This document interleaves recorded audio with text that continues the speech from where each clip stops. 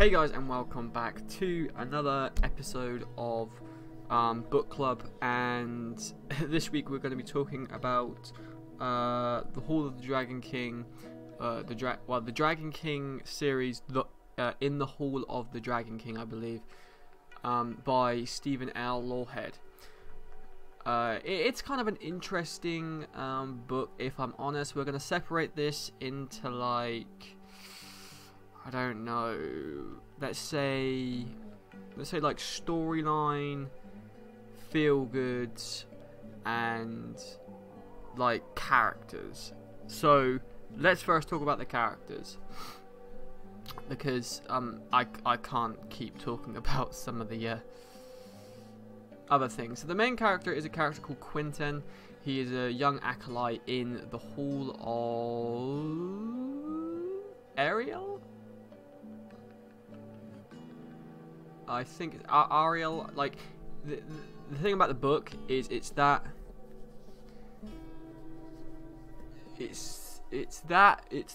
not, I wouldn't say boring or bland, but it's that something about it. Everything is just, yeah, this is stick to the character, and I'll discuss that in a minute. So he gets awoken one night when he has these dreams and visions.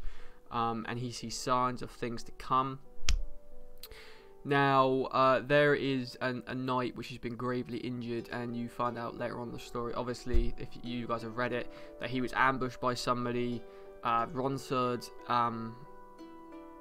and the Ronsard character is okay. It's a very chivalrous knight, as you would expect, and he sends Quentin out on this quest, and this is where the story begins with his, not his horse, but one of his companions, that died horse. And the horse, I can't remember what the horse was called. But yeah, I really didn't really, there's a few other characters obviously in the book, main characters, which was Tolly, a very prestigious character in the book. The main villain was very much a villainous character, and he seemed to be all bark and hardly any bite, if I'm perfectly honest. The characters were very set in their roles. So you had the good characters, you have the bad characters, you have the, like, not in between characters. It was like good and bad characters. You didn't really have anybody in the in between, I didn't think, or I didn't feel like that anyway. So for the characters, it was okay. It was really hard because I enjoyed the book, just didn't enjoy, like, I really enjoyed the book, don't get me wrong. The book was really, like, that's why I want a feel good section. So let's talk about that's some of the characters. The other few characters, you've got, is it Derek? And he's the city, the Queen's, like, not servant, but guard. You've got Derwin, sorry, and he's like an ex-priest, ex-sorcerer. Like, he was very powerful, but he gave up all his powers. The Queen, obviously, and she's, like, for some reason she's along on this journey, which, yeah, sure, why not? And it was very, very strange. It was like, this is what made me laugh. The Queen fucked off on the journey. She left her daughter in the castle with the guy who she's trying to take down. Any other, like, writer would say, well, that's gonna happen.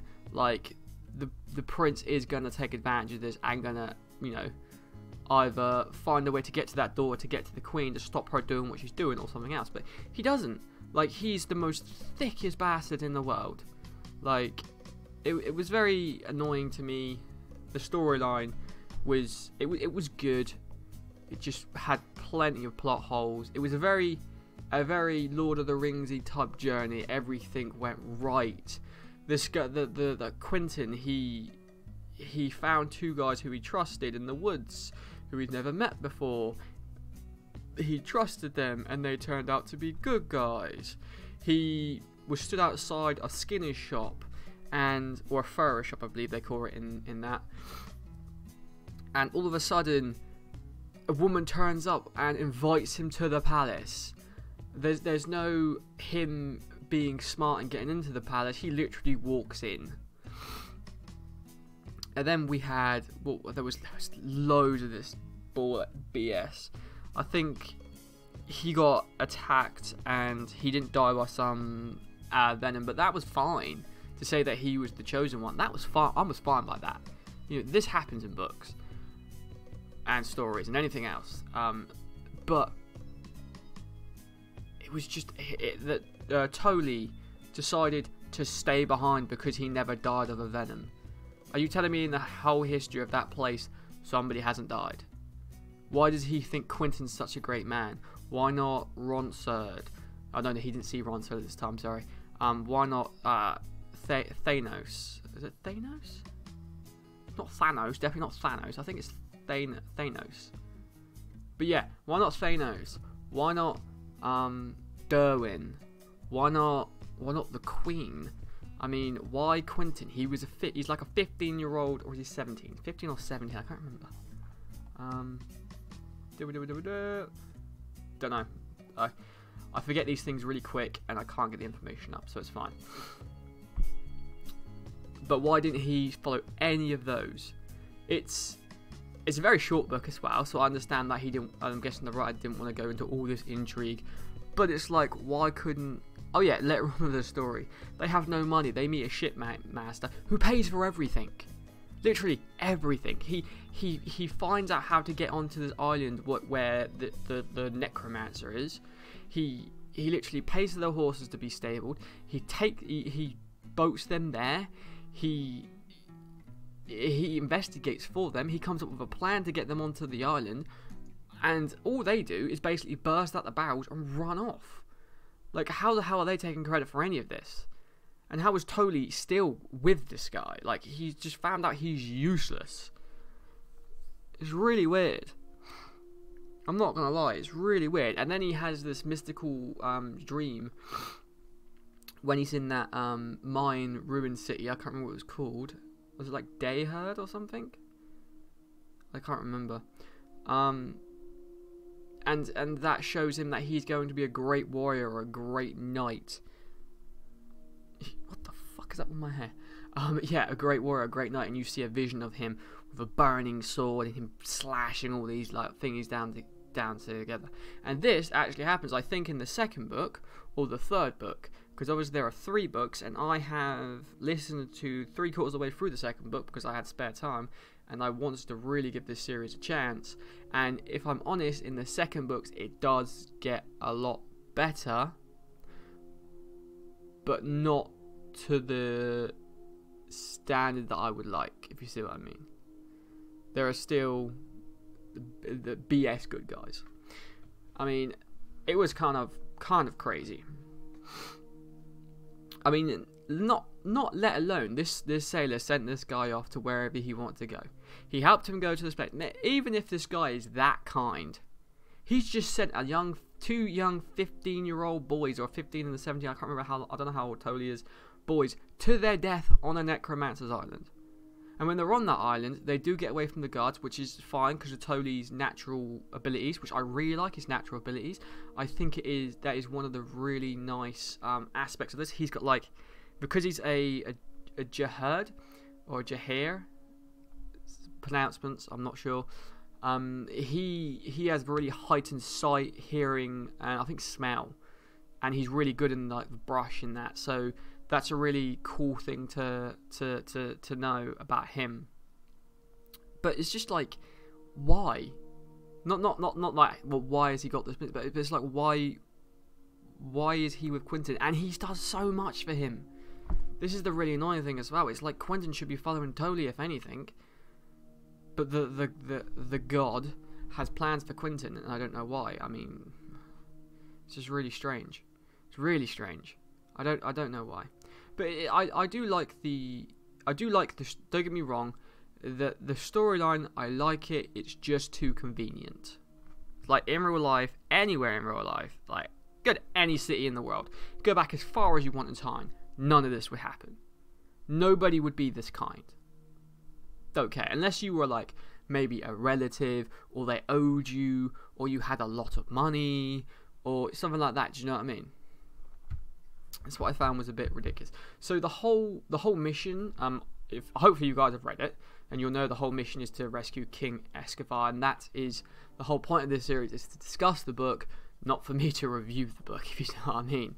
I'm just saying things that I like about the book and talking about, and hopefully you guys can come back at me and tell me what you like about the book and what you didn't like about the book, and but yeah, it's cool. But yeah, like then the necromancer left, luckily on the exact day that they went to break in and free, and left 2 guards in the whole castle. I know you've built up this whole, yeah, I am the baddest man, about nobody's gonna come to my island, but you had guards on the beach. Like, I think they said like there was, I can't remember, like 10, something like that, 12. Why have you got 12 guards down on the beach, and 2 guards guarding the your most important prisoners that you have? Why? I mean, I understand the King Escobar thing, that he didn't have a lot of guards guarding him, and he only had that shade thing, which was probably Quentin's best moment in the whole book. And obviously, the only reason why he found that tomb is because the one God wanted him to find it, and he was giving him signs and directions to do it. See, I could understand that, and I could buy this. Just don't like some of the goddamn too much convenience. So much convenience in the thing. But let's move on from that. Let's go to the feel goods. Now reading this book does, like, I would say it restores a lot of faith in humanity. So you're like, yeah, this is really cool. I now have faith in humanity. People will actually care about people and will do stuff for people. I mean, don't take that, too much to heart, and don't go out in the world and thinking everybody's going to do everything for everybody, because they won't. People will help people, but not as much as some of the people in this book did. And it was very, I liked it. Gave me a very good feel good, because it was very much going away from everything that I've been reading, like listened to recently, where there's good guys and there's guys in the middle and there's bad guys, and you have to try to like think things out. It was pretty much laid out for you. This is the plot line. This is what's going to happen. If you don't like it, leave. And that was it. And that was literally it. I mean, and it literally even told you at the beginning of the book, it doesn't matter if King Escobar comes back or not, Quentin's gonna be a badass by the end of this book. I mean, we don't know. We know the mission is to save King Escobar, but we don't know him for shit. So we're not emotionally attached to this dude. We don't care about him. All we care about is Quentin being a badass and totally being a badass beside him. And that's it. And I don't want to give any spoilers, but if you guys do go to read the second book, it does get a lot better. There's like a time skip, so it justifies all the changes to the characters and makes them a lot better. But yeah, that's what I thought of this book. If I was going to rate this book, I'd probably give it a 5 out of 10. Like, it's not that it's a bad book, it's just that there's too much convenience in the book. The characters are they have weak reasons for doing what they're doing. Like, even Quentin wanted to go along with these random people to go save the king. It's a very weak reason for him doing that. I know he wants to, like, strike out and do stuff like that, and he wants to have this mission and that, but, like, lad, I don't know. Like, it just seems to me, everything just seems a little bit weak in this book. Where in the next book, this book seems to set everything up for the next book, but it seemed like he wrote the second book before he wrote the first book, and he was trying to just put everything into place. So far, of what I've read, and that's what I would say about that. So next week, so next week I think we're gonna do. I don't really want to do the second one of this book, but I guess I could. Maybe I'll just... How many books are there in this series? I can't remember. Maybe I'll just do both of them, just so it bashes them all out of the way. The sword and the flame. So I think there are 2 more. Okay, that's not bad. There are only 2 more. So yeah, there are only 2 more. It's a trilogy. So we're not gonna do that from this week. We might do that the week after. No, we won't, because we're doing another week after, which is like 1,000,000 words. So that one might be like a month project. Like we'll do like short books like this one, and then we'll do like the big book at the end of the month. But it's like 1,000,000 words or something. Would they? I can't remember exactly what it's called. It's like the Scarlet City, I believe. But we might do that for the whole month next month. I don't know. But I want to go back to. This is it. I want to go back to the blade itself before they are hanged. So we listened to the we did the blade itself, and I want to go back to before they are hanged. I don't think it's that much of a long book. It's only 633 pages, so it's not too bad. It's not too long. Wow. Later books get a bit longer, but I'm fine with that. I want to go. I definitely want to go back to that one, because it's gonna. That one was getting really interesting at the end, and I was getting really into it. And then obviously it ended, and I didn't want to keep just doing series in a row. So I'm gonna go to that one, and then next week hopefully we'll start on the dragon. Maybe the dragon one the week after, but we'll also be reading the other one in the background. So at the end of the month we can do the 1,000,000 word book. But I don't know. It all depends on whether I can. What's going to happen. But yeah, that's going to be that for the moment. But yeah, I do want to do Before They Hang by Joe Abercrombie. It will be in the. It will be down there in the description down below. Hopefully you guys have enjoyed this book club. Tell me what you think about the book down below. Tell me if there's any other books you want me to read down below. I will be doing the Scarlet City, as I said. I know you guys suggested. You also suggested Glorious Bastards. I probably will be doing that in the future. I just need to get a hold of a copy. But yeah, hopefully you guys have enjoyed. If you have, leave a like rating down below, and I'll see you guys next time. Peace.